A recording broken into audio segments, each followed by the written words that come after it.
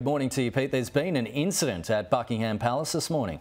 Yeah, good morning to you, Kenny. A first major test for police and security services in the lead up to the coronation this weekend. So, little over an hour ago now, a man had been throwing shotgun cartridges into the grounds of Buckingham Palace while the King was in residence. There was also a controlled explosion that was carried out on a bag.